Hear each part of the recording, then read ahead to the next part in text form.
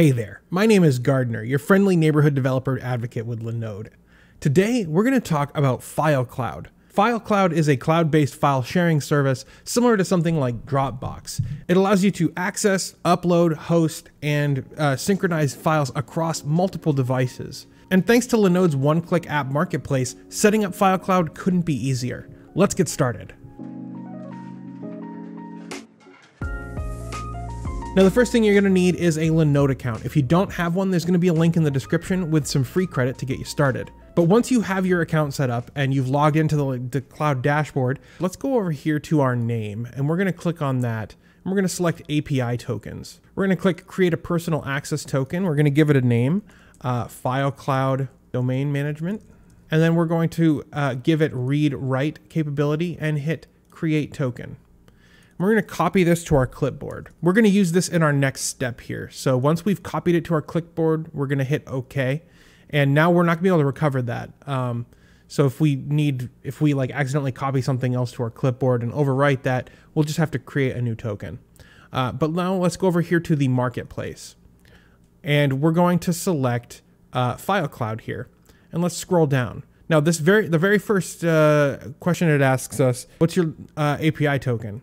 We're going to paste that right in there.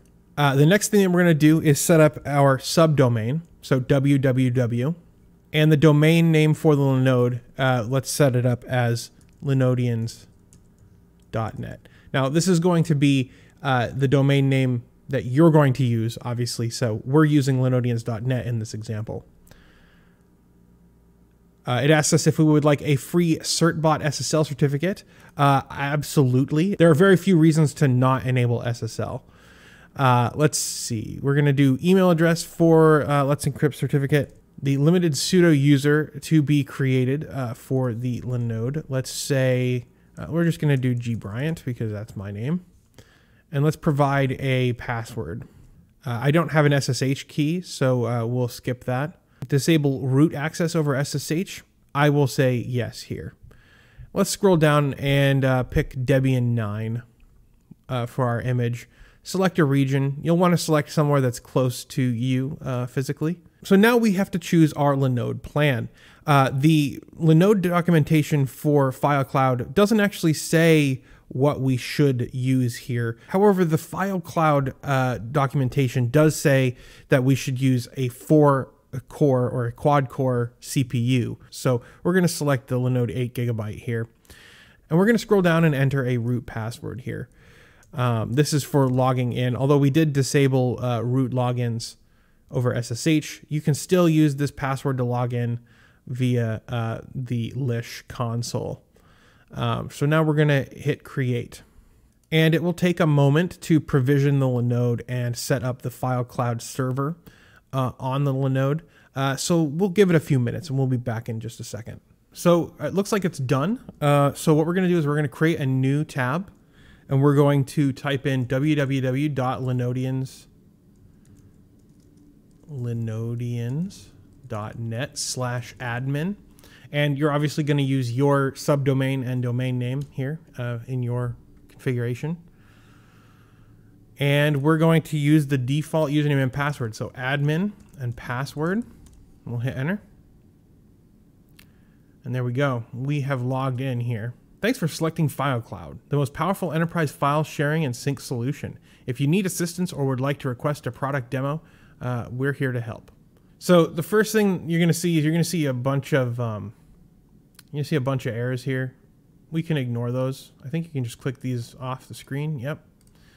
The first thing that we want to do is go down to settings, and then we're going to go over to admin. We have a reset admin password here. We're going to click this button. We're going to change the current password. So the current password is password. And we're going to do a new password here. We're going to hit reset. And we'll be logged out now. And we're going to log back in. So admin, and then we're going to use the password we just set and hit enter. And now it's asking us to install a license. So there'll be a link in the description where to get the license from. We can go ahead and create a user account here. We're going to register for a free trial. So they have probably sent an email now where they've sent a username and a password. The username is going to be the email address you set up, and the password is going to be a password that they've randomly generated for you. We're going to click sign in.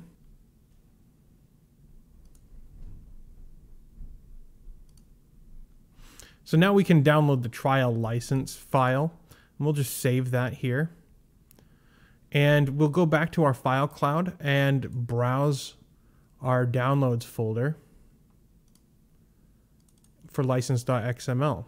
And we'll hit apply. License has been updated. So now we have a trial version of FileCloud running on here. And you know, if you feel like you want to, or you already have upgraded to a full FileCloud account, or have a full FileCloud license, you can you can load that in instead of the trial version. So now the next thing that we want to do is actually create a user account. We're going to add a user here. Access level full. Let's just say G Bryant.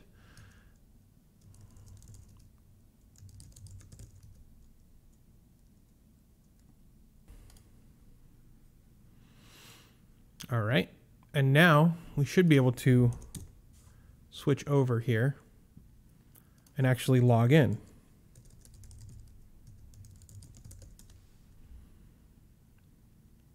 And now we're logged in our FileCloud, and we should be able to just create files, upload them, use this just like a Dropbox install, but self-hosted. That's going to do it for this video. Thank you so much for watching. I hope you guys enjoyed the kind of content that we're producing here.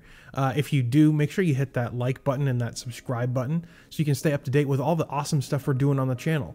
But like I said, that's going to do it. And thank you for watching. We'll see you next time.